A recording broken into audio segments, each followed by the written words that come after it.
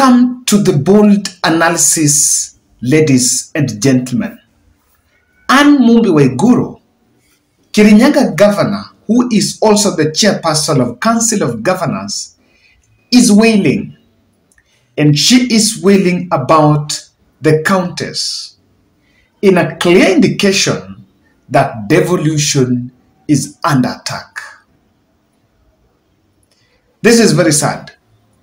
But what worries me is the fact that the Council of Governors settled on Anne Waiguru as the chairperson, knowing very well that she was on the side of President William Ruto, and that it will be a phone call away to seek audience with the national executive.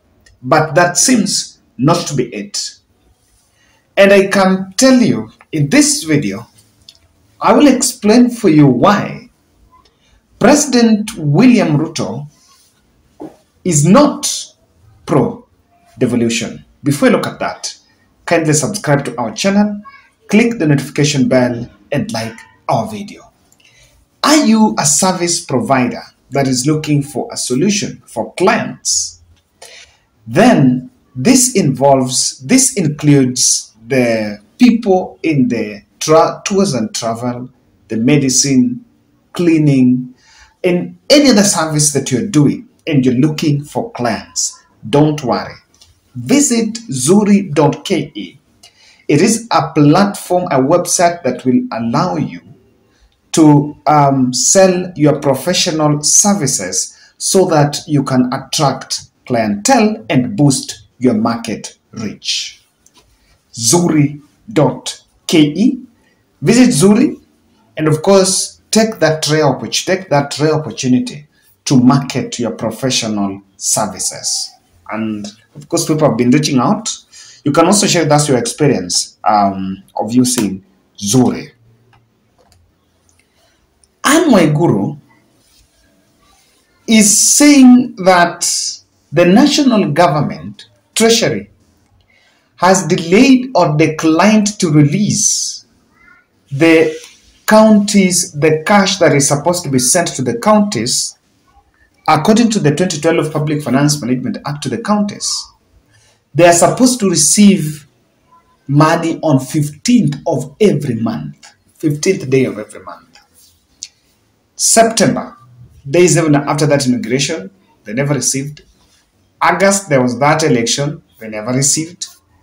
And of course, they're now getting to October. And Anne Waiguru is simply saying something. For her to come out in public and make a public pronouncement that, guys, things are tough, we are not being given money.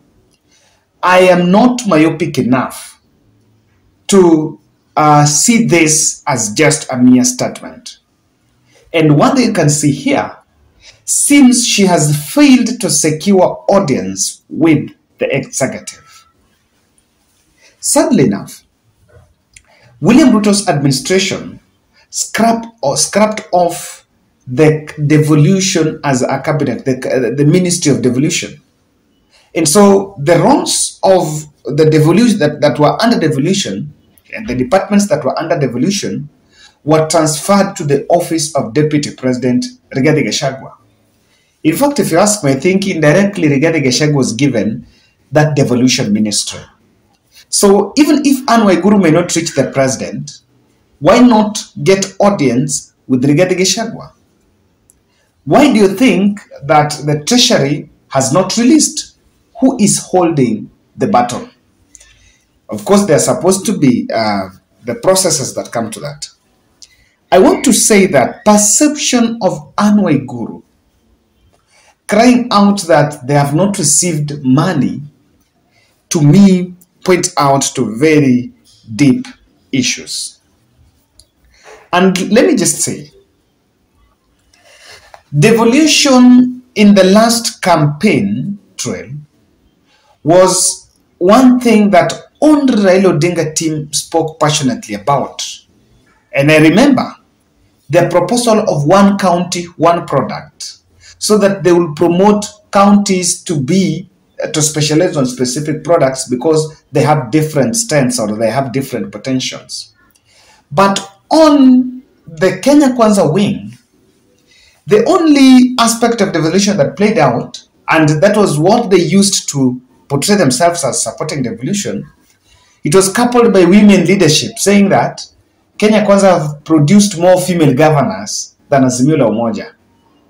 But in terms of what strengthening of devolution in the campaign trail, it was never there. And I think maybe ask the analysts or the other policy checkers, never kept keen interest on what the Kenya Kwanza promised for the devolution.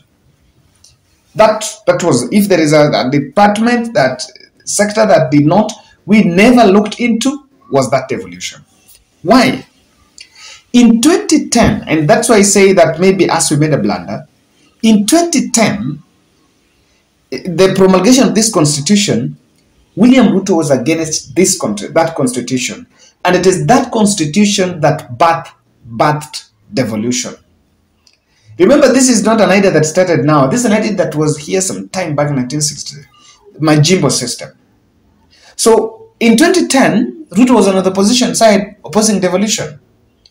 In the 2018, on the Building Bridges initiative that was proposing the 1 man, 1 shilling vote, 1 shilling push to make sure that counties with many people receive more funds than others, which was a plan to bolster devolution, William Ruto opposed. Challenge me. On the cabinet, he has also scrapped that devolution as a ministry and some of those roles taken to the deputy. What are we seeing? Are we seeing mutilation of devolution? And I can tell you, I don't see clearly that William Ruto is pro-devolution. He has made trips. Today he was in Ethiopia. He will be in Uganda and Tanzania the next few days. He was in UN, he's in USA and was in UK. He has not traveled with a single governor in this country to the foreign missions.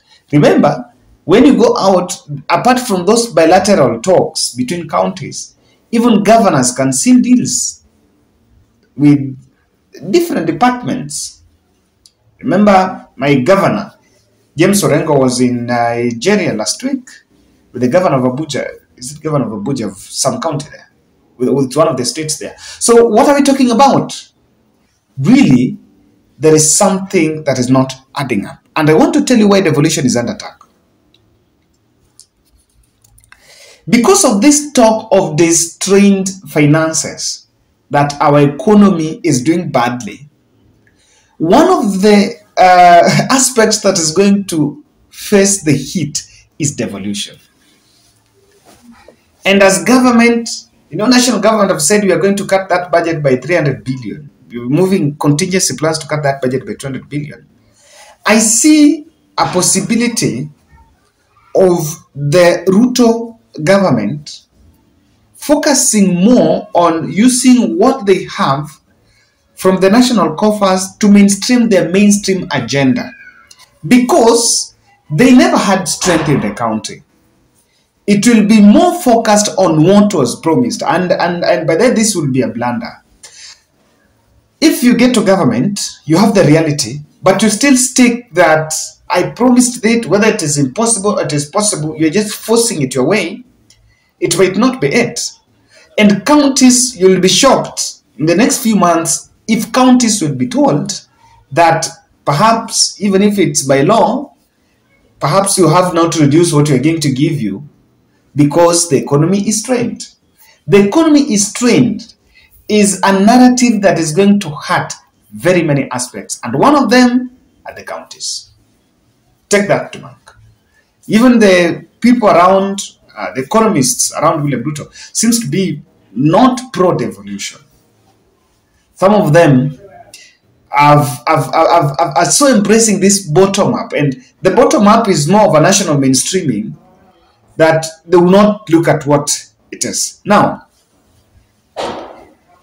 one of the other things that you can see that devolution is under attack Ruto is against this devolution push because it revives the one man, one shilling talk. Remember, if there is something, a narrative that no one, not even someone on William Ruto's wing, would want to bring now is that one man, one shilling vote. Because when it was proposed in the BBI, it was opposed by them, while it was actually supporting helping Mount Kenya. And you will see politicians from Mount Kenya even opposing it.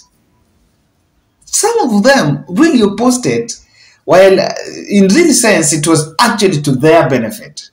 So by that time, there was a lot of national mainstreaming that this one we cannot. In fact, I remember William Ruto's team going to Tana River and telling people in Tana River that was even in Mandela. Wanataka wachukue pesa yenyu waende wapeane huko Central.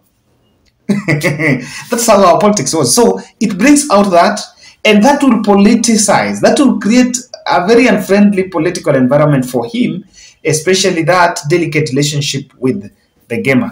But people should be more worried, and governors should be more worried, because the Senate, which is the oversight of the county, is under his arms. Speaker is his, majority is on Kenya Kwanza. So any other agenda that is affecting counties that is supposed to be floated and discussed by the Senate will most likely align itself with the executive agenda, because they have the strength in the Senate. In fact, I propose, for some reason, the framers of the Constitution might have got something wrong. The oversighter of government is minority. And I think there should be a way minority is given their way as a priority, because majority goes to bed with the executive.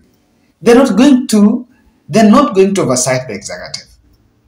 The houses needs to be looked so that minority will play the oversight. Now, even if there is something to be done on devolution and the executive wants it to be done their way, there is nothing. It will go through the Senate smoothly because it's under their arms.